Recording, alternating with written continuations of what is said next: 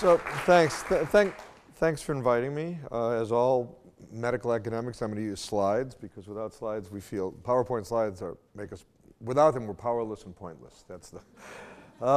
We're going to talk about the fact that all of you, I believe, unequivocally are afraid of infectious diseases. Human beings are afraid of infections, and I think the media helps with this a great deal. And we're awash in a sea of Purell. There's nowhere, I didn't see any here. I'm sure somewhere in this building there is some Purell dispenser. And people, I know, I've seen people carry this on their belts now with these extenders. So we're awash in a sea of this stuff.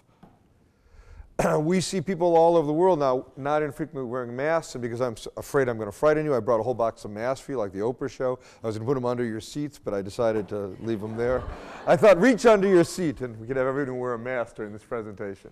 It's a bad sign if you're in China and they're spraying outside your hotel, wearing those suits, you know something's not going right. And then one of the things that gets my attention is this, not a bad vitamin, some vitamins and echinacea and some other secret stuff that you can buy at the airport, but the idea that you're going to think that you're going to get in an airplane and get sick, and by taking that stuff, you're not going to get ill, is kind of middle-agey. You know, I don't mean middle-aged like, I mean like in the Middle Ages. I don't mean like middle-aged like me. I mean in the Middle Ages, they would have had something like that available so you wouldn't get sick in your travels. And I have nothing against that vitamin. I don't want to be sued by that teacher who makes that vitamin. But I don't think you need to take it before you get on an airplane. And then there's the poor toilet seats. The notion that the toilet seat will make you sick, there's no evidence of that. There's nothing wrong with toilet seats. And yet, we've become obsessed with making them safer. And now, you know, in many airports and many places, plastic comes out of the wall that covers the toilet seat. How many of you have seen that? Now, let me ask you, how do you even know it's different plastic? What if I tell you right now that this is a scam and it's the same plastic going around and around? You have no idea what's going on. There's not some little guy with a plastic machine behind that. You know, so this toilet seat thing is a problem. And then here's where this is all going. You know, the ultimate kind of human being who's going to not be able to reproduce or eat because they're so defended with external devices to prevent infectious diseases. Now, if this weren't enough, the media really wants your attention as well. How many of you saw the movie Contagion? How many of you saw the movie Outbreak? Smaller number. Let's show the scariest trailer ever for this. In a remote African jungle, a small monkey is captured.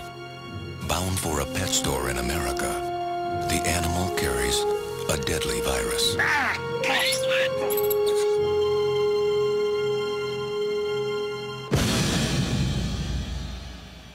Now, I know that some of us have doubts about what we're about to do.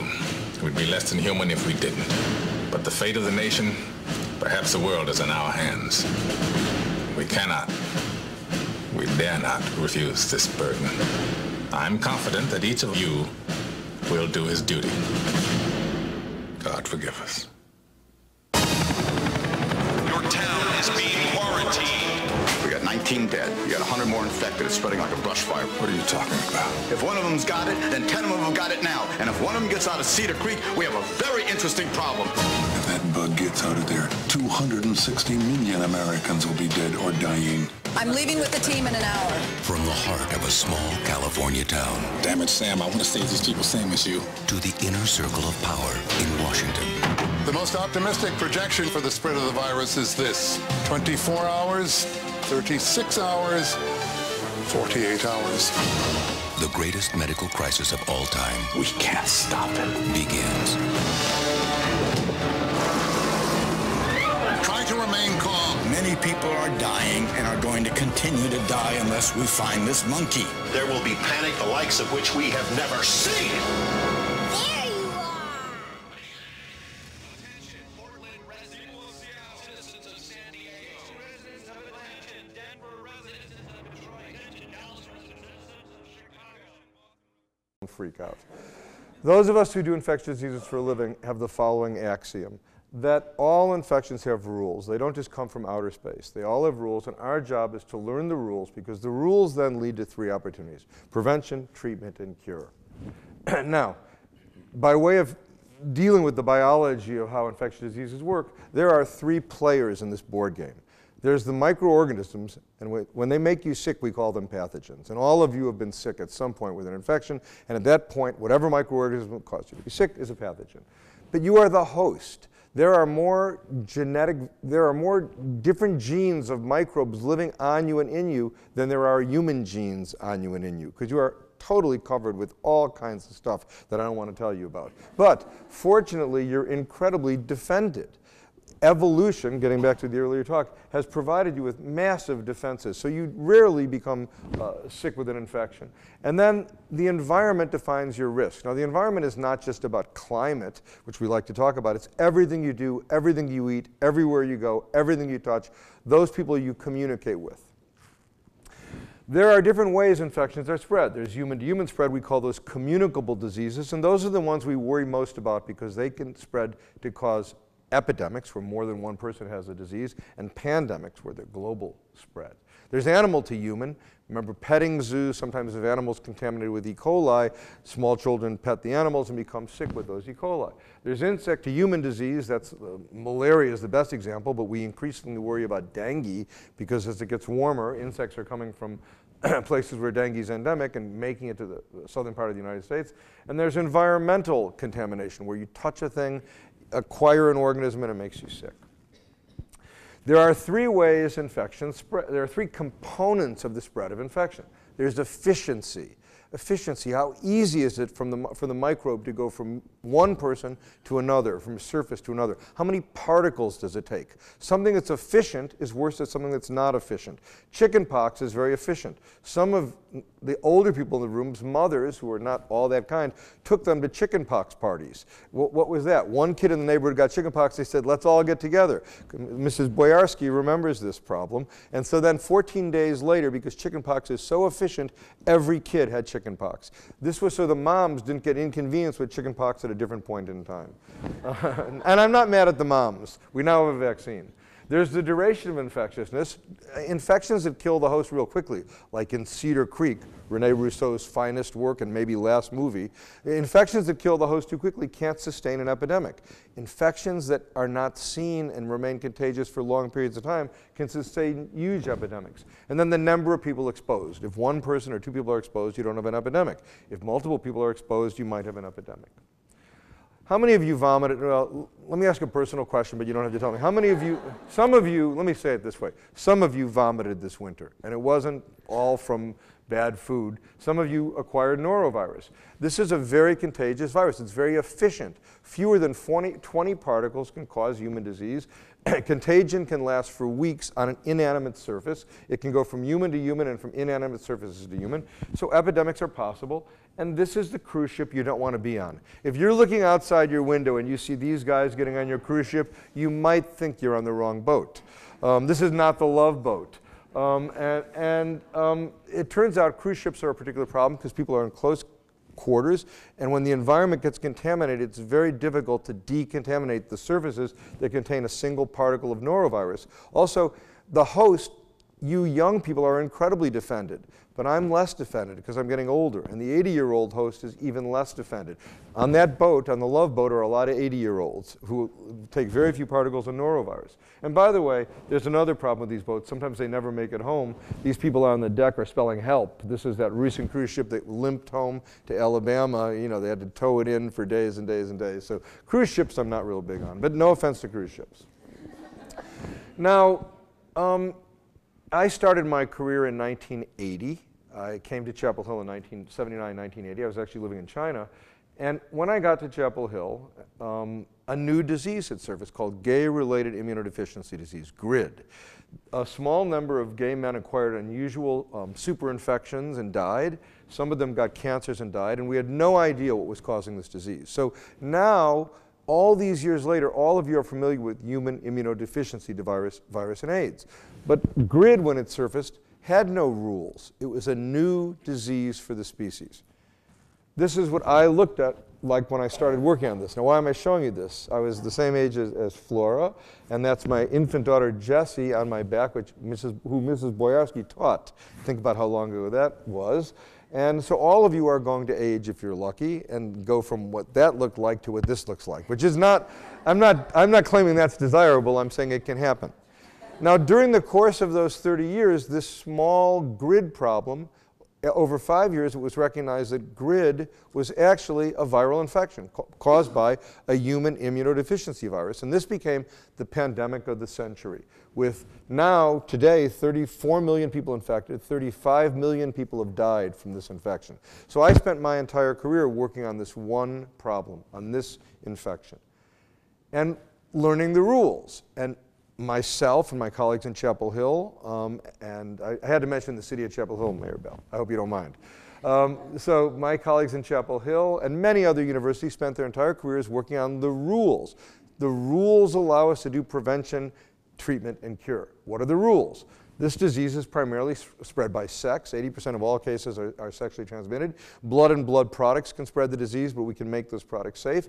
And mothers can spread the disease to their babies during birth and after birth, and a little bit before birth. The problem with HIV, unlike the Cedar Creek disease that virus Dustin Hoffman so bravely took care of, the problem is that HIV remains contagious for life. We have three options: prevent it, treat it, and cure it. We work on all three options. My work has been on prevention. I had a very simple idea. As treatment became available, we said, treatment's available, everyone's going to be treated eventually because treatment is life-saving.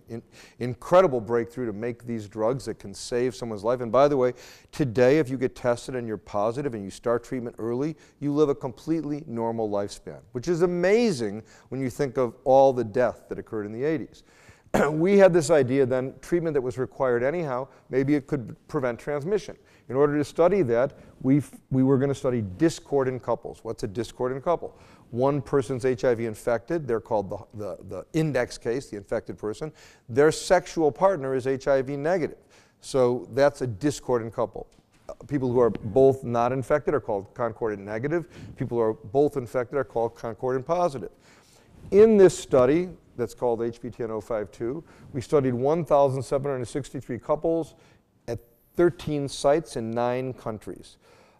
We did everything possible beyond just treating the index case to prevent infection. We gave out free condoms, we educated people, but nevertheless transmission would occur, and we were able to power the study to understand, could we prevent HIV transmission by treating the infected person?